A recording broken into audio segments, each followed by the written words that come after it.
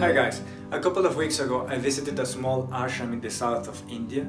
It's called Swami Krishnananda Yoga Shala. One of my friends did a yoga therapy teacher training course in this ashram and he absolutely loved it. So I decided to visit this ashram to see it with my own eyes and to learn more about their yoga teacher training courses.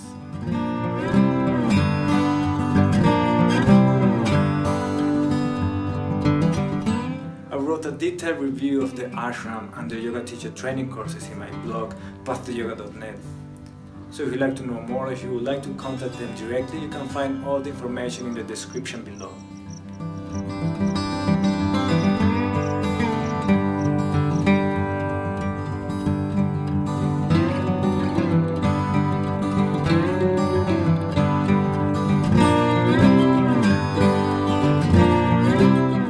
In this video, I would like to share an interview that I had with the ashram director, Dr. Ashutosh. He's also the main teacher of the ashram. And in this interview, he talks about yoga therapy and Ayurveda. But I have to apologize for the quality of the video. Dr. Ashutosh, he was very busy during the day for the teacher training course. And so we were able to meet only around 6 p.m. So there was not much light left. So the video is a little bit dark. But I hope you still be able to enjoy the video and perhaps learn something from it.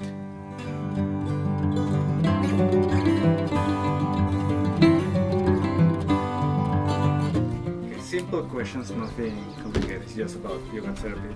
Means you are saying that if I am not able to answer, then I am the most stupid person who cannot even answer the simplest questions on yoga. This is not good. You should be saying that I will be asking you tough questions. If you are able to answer, it's okay. If you are not able to answer, then also it's okay. We don't have to go too in depth. No, it's more like an you have to at overview. least understand my psych also. Do not put me on that bar. That okay, I'm asking you simple questions. If you answer it is okay. If you do not answer, it is real stupid person. No, one who cannot answer simple questions is a stupid person. Okay, you put me on that bar. So I'll be either on the Mudha scale or on the Kshipta scale. Huh? I'll not even be on that Vikshipta scale. Vikshipta, yes. Yeah. Right, okay. Okay. So I'll put you then impossible question. My God, do it. At least you have thought that I can answer it. That is the best thing. No? Yes, I love you. I respect you for that. Yeah, same. You are giving me that authority to define yoga therapy? Well, I am not an authority on yoga therapy or yoga as such. Using the tools of yoga, when we say yoga, we are talking about yoga and whole, not just Hatha yoga or Raj yoga. Using the tools of yoga, right from Bhakti yoga, Karma yoga, Jnana yoga, Raj yoga, and the ancillaries of yoga like Mantra yoga or the other forms of yoga, Lay yoga, Nath yoga. Using the tools of yoga to effectively manage the lifestyle disorders should be put into the category of yoga therapy. It's like an ocean. You can use the ocean for anything. Take some water out of it, to bath into it, swim into it, dive into it, sail onto it, move to some other place through it into a ship. Same is for the yoga. You can use it. You can use it for anything. And therapy also is a part of it. Use it for that. If I said yoga and whole, it includes Raj yoga. Raj yoga itself is not just physical therapy. It has been projected that way because of the demand. The demand was okay. We want to use it for physical fitness, and the demand was fulfilled by some of the styles. Now, those who were making that demand, they themselves are saying, oh, this is not yoga. Like for the modern medicine, there was a demand, quick relief, nothing to do with pathya, what to eat, what not to eat, nothing to do with your strict disciplined lifestyle, your dincharya, and modern medicine came into being. Now we are against modern medicine. We created the demand. We said we do not follow, we don't want to follow any discipline. No. That is why this has come into the category of, okay, yoga means for some who went into it only physical therapy or physical part of it. That is just the tip of the iceberg. Rather, if you say yoga is something which you cannot even redefine that way, that will be better. Those who are into the diving, sea diving, can they think of diving again will give them the same kind of fish inside? Does it give?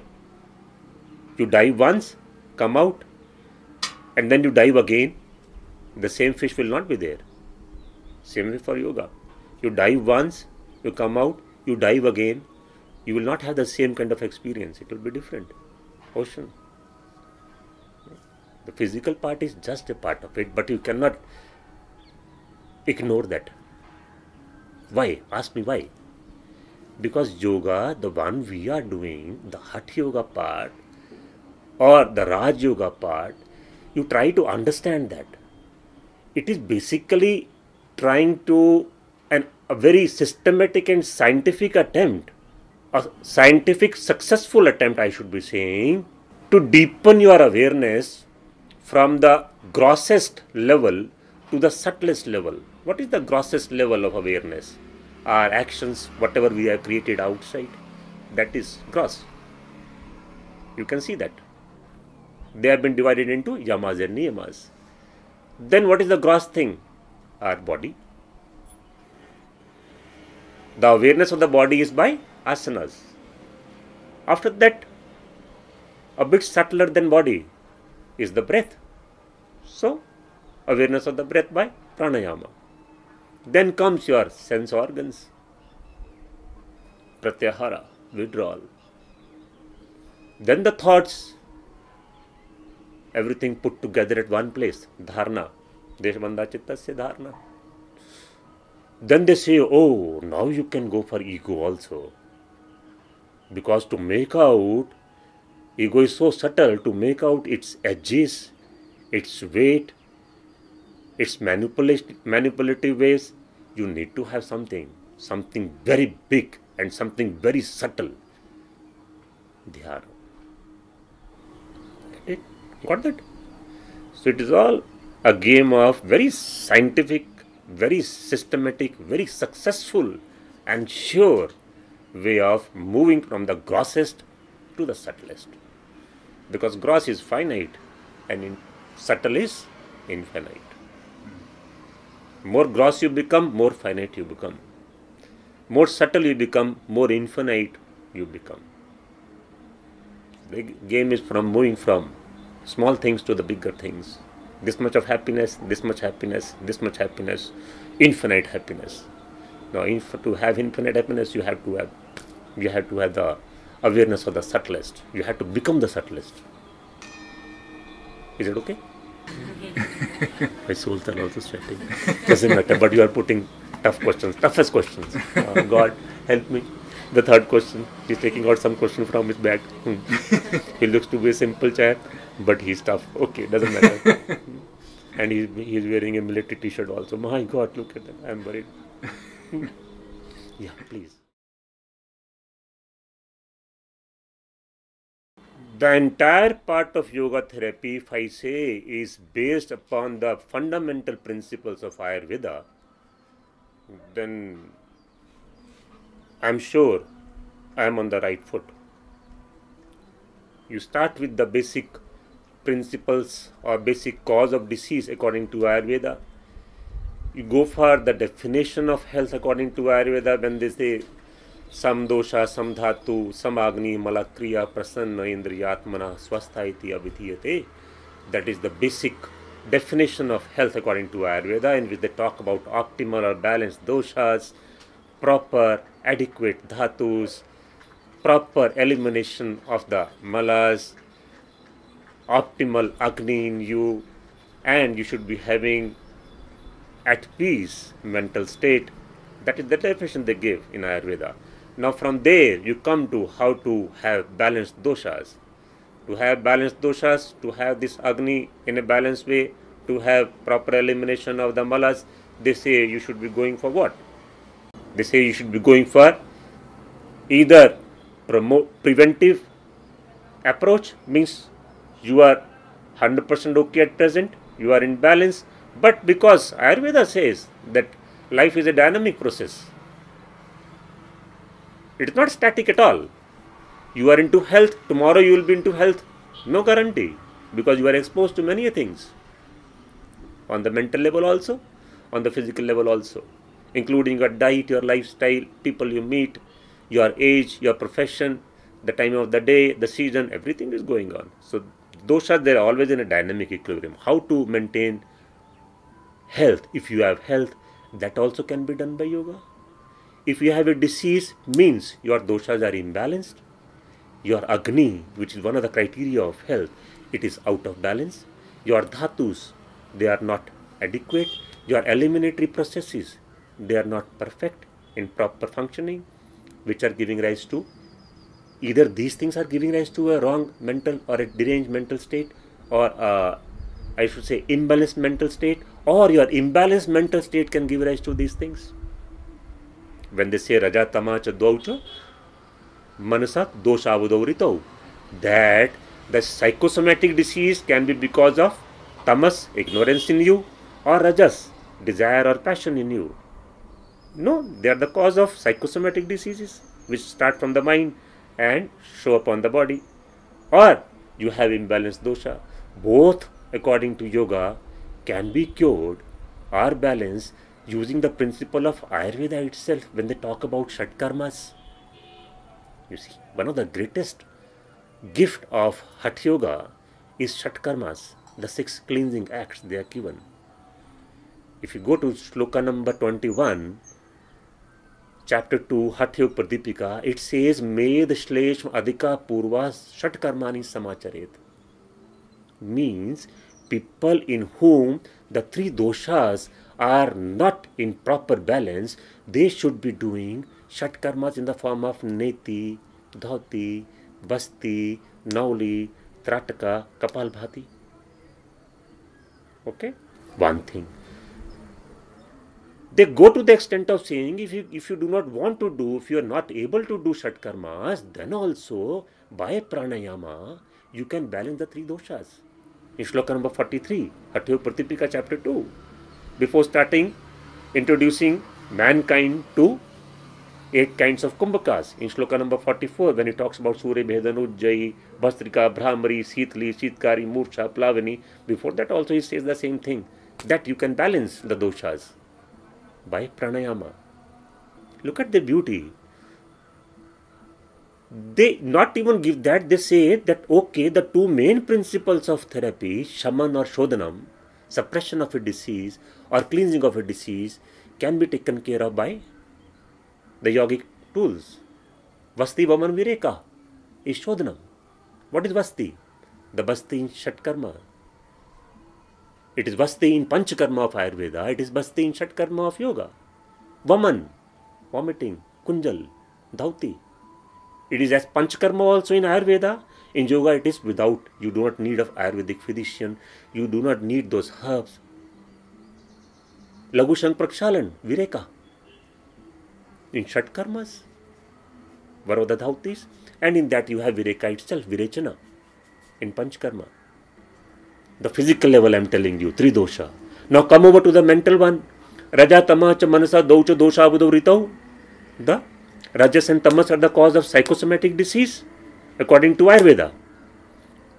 He gives the treatment, Ayurveda, Charak. He says, Dhi, Dhairya, Atmadi Vijnanam, Manodosh Ashudam Param.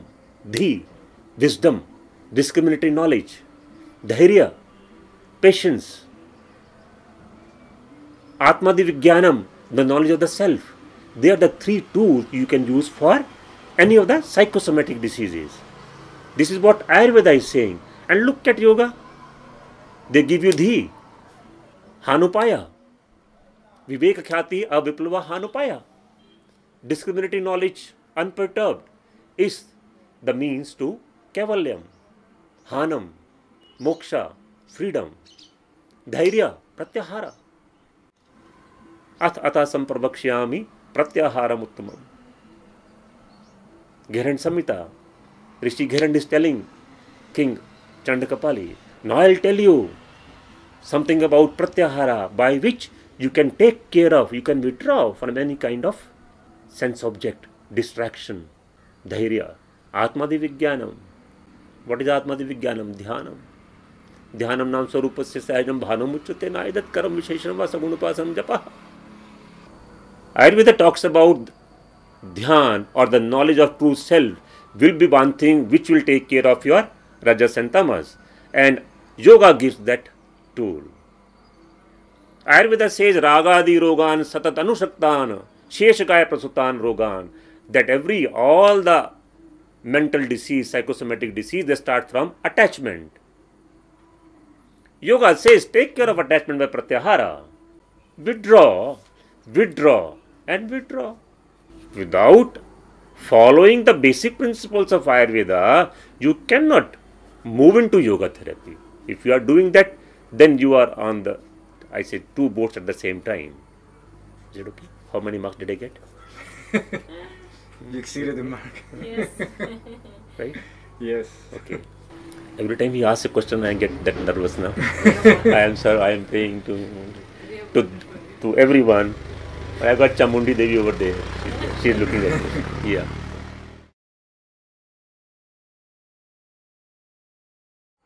Absolutely not. No conflict at all. I'll just say modern medicine is the first page of medical science. Ayurveda, the middle part of it, the middle section of it, and yoga, the last part of it. That is the end, the culmination of the medical science. Leap apart modern medicine or something, the health sciences, the life sciences, I'll say. In the life sciences, modern medicine is the first section, Ayurveda the middle section, and yoga the ultimate section. There is no contradiction. It's absolutely parallel. One thing is leading to another, to another. Just the unfortunate part of it is that we had come to the first one, the first section in the last. When we had reached the state of the yoga and Ayurveda 5000 years earlier, there was no need to come back to the first section. We could have gone far more deeper into it. That is unfortunate. It is very unfortunate. For some reasons, we came back to the first section after going through the whole book. It is only the time going by. Within, say, a decade from now, it will become imperative and mandatory for each and every medical school to have yoga and Ayurveda as a curriculum. They will not be able to do without it. It has to be.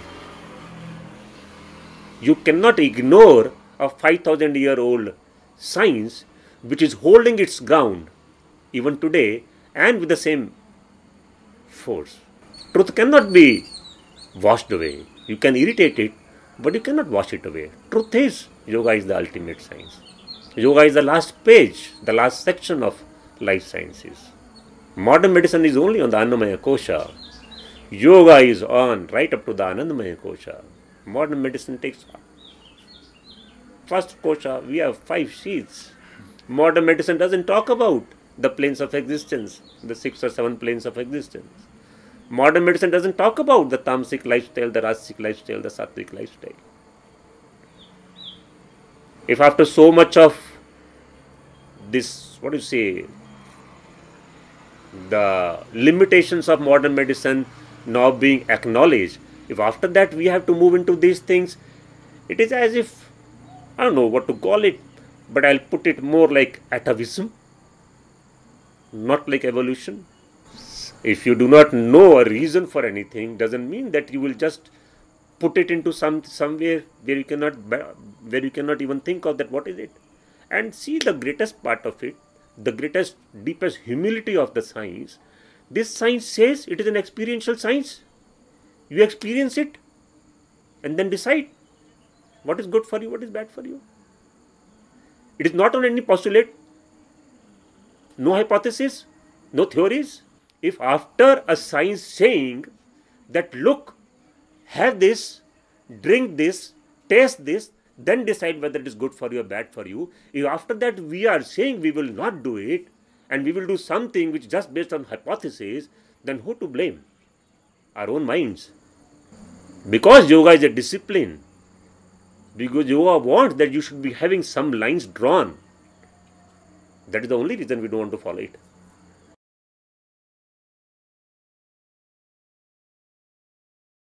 Well, for us, the motive is to let them taste yoga in whole. Let them be into a position where they can challenge their own habitual thinking pattern, their own beliefs, where they are able to challenge their limits. They are able to taste the benefits of yoga as such, all the 4 streams included, on themselves. And once they are able to do that, then there is no going back. Then for them there is no going back. They have already transformed. They will be helping others. Even if they help one person in their lifetime, it is okay. Just one person. It was like very small satori which had guided us throughout. That is, young lady sleeping with a 5-year-old kid on the sea beach. Early morning the kid wakes her up saying, "Mama, see, so many fishes writhing in pain on the beach." And the mama says, "Look, kid, there are more than thousands and thousands of fishes on the beach. We cannot help them. Let us sleep." And she sleeps again. After half an hour, she gets up and looks around. The kid is not there. Worried, she looks around. The kid is right there on the beach. And with the tiny steps, he's picking up one fish at a time, mumbling something, and then putting that fish into the sea. Interesting, the mother goes to see what is this kid doing and what is he saying. The kid is picking up one fish and walking towards the sea, saying that, "No, mama, my effort will make a difference to this fish," and then dropping that fish in the ocean. It is really that way. Just change one life in your lifetime by giving yoga to that person. And like I said, that when their low self-esteem is done with, when they have that sense of security in themselves, when they feel the whole of existence, the sense of existence is security, when they are able to realize that yes, bliss is inside, the pleasure is not out there, it is in here, when they are able to think beyond forgiveness, that it is only love, there is no question of forgiving anyone because nobody is doing anything wrong. Whatever has happened to him or her is on the path to evolution, was just an experience so that the person can transcend that. Life is an experience. When the person is in communion with oneself and the entire surroundings, when the person is on the path of truthfulness, that is all. If you can do that for others, one person, like I know, I revere my master because he did something to me. My life has changed. If I can do that to someone, that is my duty rather now, because I got that thing from my master, from existence. I have to pay it back. If I just take all those things with me, not paying it back, that is like committing a crime. So I have to keep the things in balance. Whatever you get, at least pay it back, if not more. That is me. Namah Shivaya. Namah Shivaya. Namah Shivaya. Thank you very much. You'll have to give us some party, and I love ice cream. So you can have ice cream or something. No, we'll not let you go. You see, this is now a village. Has he come on bike? Alright guys, I hope you enjoyed that interview. If you would like to know more about the ashram and the yoga teacher training courses, you can find all the information in the description below. And if you like the video, please don't forget to give it a like and to share with your friends. And also, of course, don't forget to subscribe to the YouTube channel. And I'll see you in the next one.